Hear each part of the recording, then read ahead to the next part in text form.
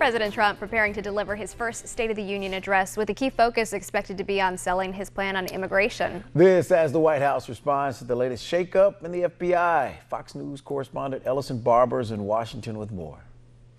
Tomorrow is President Trump's first official State of the Union address. A senior administration official says the president will try to strike a bipartisan tone and, for the most part, look ahead. But overshadowing that today is FBI Deputy Director Andrew McCabe. Sources tell Fox News McCabe has been removed. Mr. President, have you been told that McCabe is resigning? Thank you.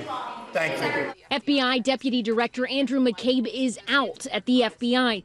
A source familiar with the situation tells Fox News McCabe was told to begin terminal leave. In other words, take what's left of his vacation time. They say this is likely the earliest McCabe could be removed and still be eligible for pension. McCabe became the acting FBI director after President Trump fired James Comey. Republicans have accused McCabe of a political bias. The president has publicly attacked him. Last week, the Washington Post reported that Attorney General Jeff Sessions was pressuring FBI Director Christopher Wray to replace McCabe.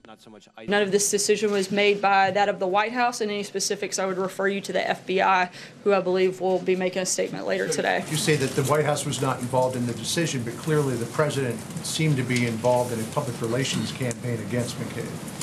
Oh, look, the president stands by his previous comments. Can you say definitively then that the president did not play a role in Andrew McCabe stepping down?